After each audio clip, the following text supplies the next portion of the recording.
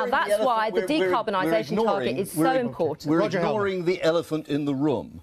Matt Hancock said that emissions are down. Emissions within our geographical boundaries are down. If you include the emissions on the products which we have imported, because, as I said earlier, we have displaced major energy-intensive industries out of Britain, out of Europe. If you add in those emissions, emissions are going up. No, not true. Actually, hold on.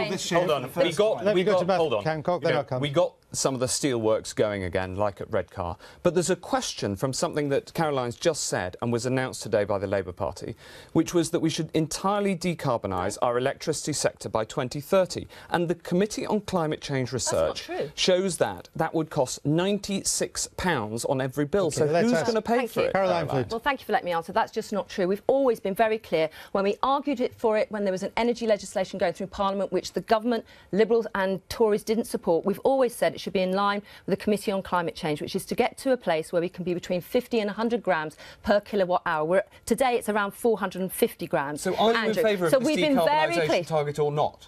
Because the decarbonisation target costs £96 on every bill. Let me answer that as well to you, because, again, Lord Devon, who's the former Tory MP, John Gummer, has said very clearly two things. We've said that the decarbonisation target should be in line with the Committee on Climate Change. That is about carbon intensity. But they've also said you've got to look at the costs of not decarbonising our electricity sector. And they have shown, when Tory Central Office sent something out saying exactly what Matt Hancock is saying today, is actually it will cost us more in the long run if we don't move to this. Can I just take it? Hold on. I just want a matter of fact here. I haven't said there isn't a cost, but there's a bigger cost. There's a bigger cost if you rely on where we are at the moment. I want to establish something in your manifesto. Is it not true that your manifesto sets out a legal target to remove carbon from the UK's electricity supply by 2030? It is about removing carbon, but we've said all the time, Andrew... Well, have you set out a legal target, or haven't you? We've said, in line with the Committee on Climate Change... Well, is it legal or not?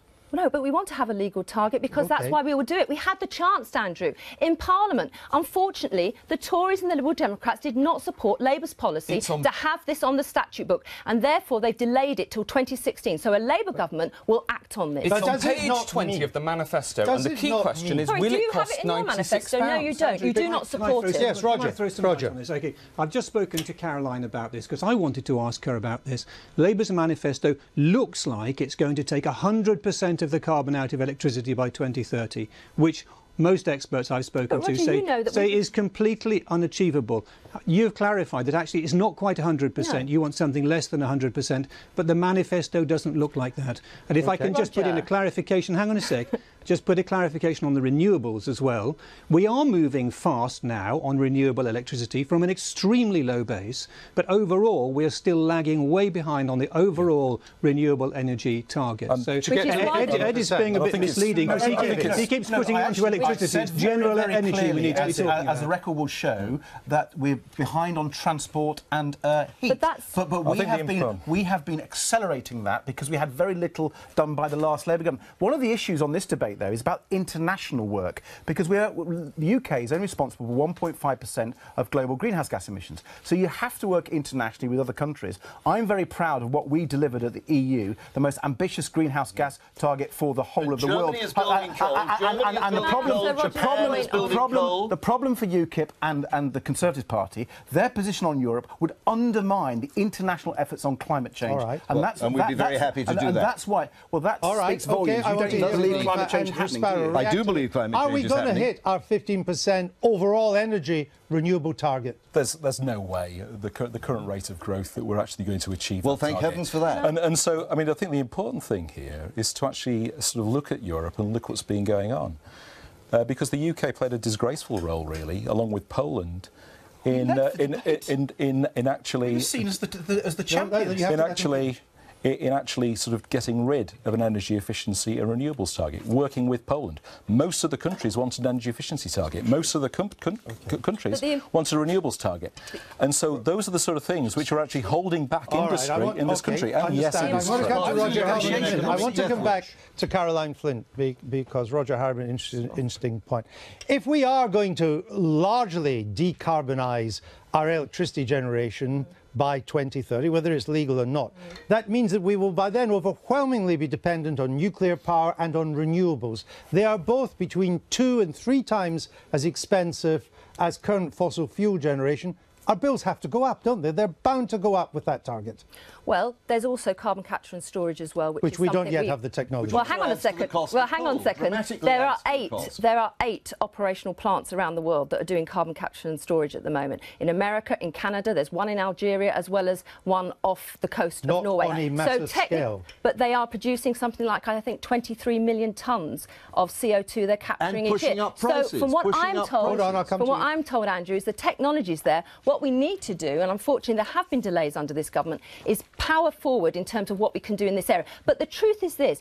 There are costs to this, but let's remember on our bills, the green levies only amount to £60 of an average bill of £1,300, and we've had our bills go up £300 in the last few years. But it's about recognising what are the costs if we don't move to cleaner energy, and that's important too. All right. And to the point made about heat as well. Look, green gas, National Grid have said, could form 40% of our domestic supply. That's another option that we should be looking at in the future. And the truth is, for transport, one of the reasons why decarbonising our power sector is so important, it can create the energy for the electric cars. But you have to do that to be able to marshal the amount of outputs in transport. OK, let me come to Roger Helmer. So bang goes Labour's. Roger Helmer, I have a question for you. No, hold on. You don't think climate change is man-made, but you admit that that's just, in your own words, speculation. Is that how you make UKIP policy? No, it's how Caroline is making Labour policy, because she wants to respond to this speculative man-made climate change theory with enormous costs. I believe Caroline in climate change. Do you believe in man-made climate change? I do not believe that the changes in climate are substantially caused by human activity. Well, no. Then you are in a very small party of people. Well, no, I believe that, and you're putting a lot of things. You have to let them finish. How many people on the doorstep have raised the issue of climate change? I've been knocking on a lot of doors. I haven't come across it yet. That doesn't mean it's not true, though. It doesn't mean it's not true, no, but it means it is a speculative proposition, a forecast based on computer models which have been time and again proved wrong.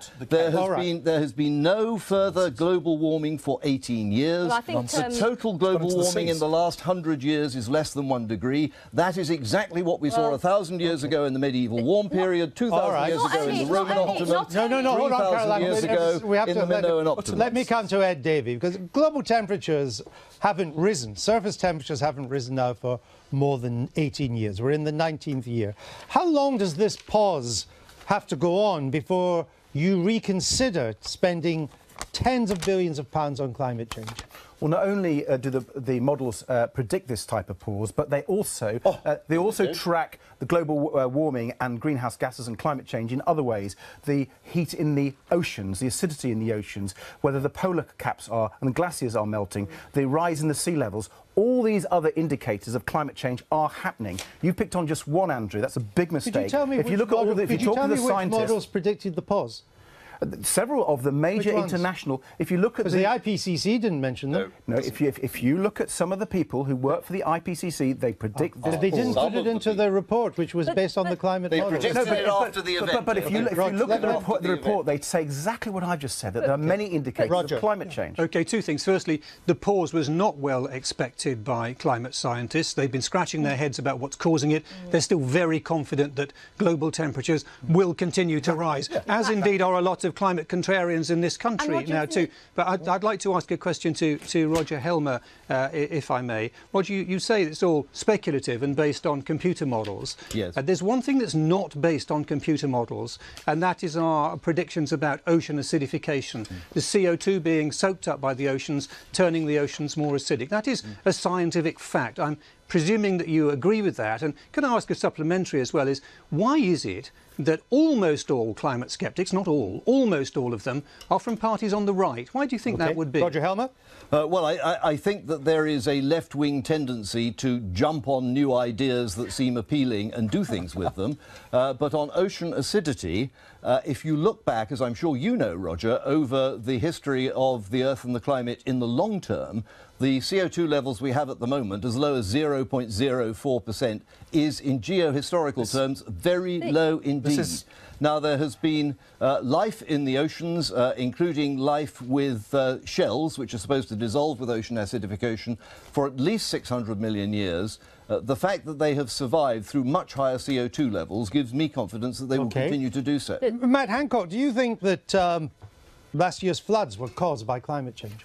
Well, I think that there has been an increase in erratic behaviour of the environment, yes. And is that caused by climate change? Well, I think there's no doubt that there are changes in the climate, I think highly likely to be man-made. And frankly, from my point of view, all of this debate demonstrates very clearly that there are very significant risks from climate change that we need to mitigate. But we need to do it in a balanced way to try to most reduce Conservative the cost voters of don't think the flooding was caused by climate change in a recent YouGov Sunday Times poll. Well, be that as it may, you asked me here to set out what my opinion is. No, I just want to point out but we've got to do this very carefully.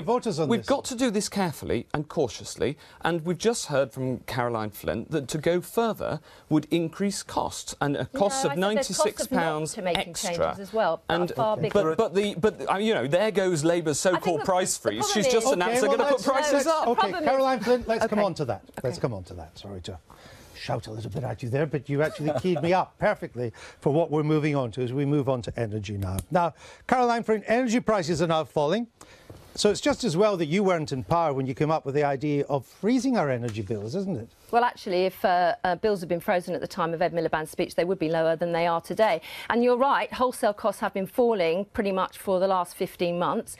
And we've seen some small adjustments by the big six, only on gas, not on electricity, from between 1% to 5% cuts. What we have said all along is that we have to tackle what has happened in our energy sector, which is a lack of trust by the public in the way they're being dealt with by the big six. That's why we want to reform the energy market, have a price freeze for 20 months to stop bills rising, but also why we have said, in light of what's happening in the last 15 months, we want to give the power to the regulator to look at this issue about wholesale costs, and if they fall and reasonable reductions aren't passed on to customers, the regulator should have the power to do that. And there were two opportunities in Parliament this year, and a year or so before that, for both the Liberal Democrats and the Tories to support that power for the regulator, and they voted against it twice. Matthew Hancock, it's quite clear that the big six, the big energy companies, have not passed on the full fall in wholesale prices. So why shouldn't the regulator have power to force them to do so? Well, thank God we didn't vote to freeze energy prices when the Labour Party asked us to, because we would have frozen prices £100 higher than they are today. Well, if you'd frozen at the time of Ed Miliband's speech, they would be lower today. No, they were £100 higher. And the issue is, how do you get the best possible deal for consumers? And the answer to that is to have more competitive markets. There are now 21 energy companies, not the big six that Labour Andrew asked you about. Yes, I noticed that too, Caroline. What's the answer to my question? Just to remind Matt that before the last election, David Cameron, the opposition leader, said there's something going on, I paraphrase it, but basically there's something going on where customers aren't receiving the benefit of wholesale cost falls. We will make sure we will put this right and make sure the regulator has the power to sort it out. Firstly, he's obviously changed his mind in the last 5 years. Firstly, I called in the big six and they responded by reducing their prices. Now they have nothing like the fall in wholesale prices. But they have, as well as the wholesale costs, they have fixed costs as well, like the costs of transmission and all those things, and some of the levies that you were talking about. You'd already given a rebate on that. And we brought down those costs. Labour want to put them up. Their manifesto wants to put them up. As a result of your reductions to the energy company obligation, 400,000 fewer homes have got insulation. And the consequence of all this is that bills are coming down. Competition is the way to tackle this. People out there watching this, many of them can cut their energy bills today by switching to the smaller players that we've encouraged. Sometimes £200 or £300 a year savings they can make. But under Labour, we had the big six. We've now got 21 companies challenging the big six, which are offering a really good deal. But the big six still dominate the market. But much less so. Their market share is falling rapidly. And what's really interesting, even though we did that extra competition, we've not been satisfied. We wanted to go further. That's why we supported the Independent Competition Authority's review. That's a policy that Ed Miliband three times rejected. When Ed Miliband was doing my job, he helped create the Big Six. He didn't create competition, and he rejected the case for an independent review 3 times. Ed Miliband should be apologising to the energy consumers, be they ordinary households out there or businesses, because Ed Miliband, far from being the energy consumers' price friend, he's their enemy. He's sucked up to the Big Six. How much have electricity prices come down in the past year? In the first year of which parliament? In the past year. Well, they've come down about, well, it depends which you look at, because if you look at the fixed deals...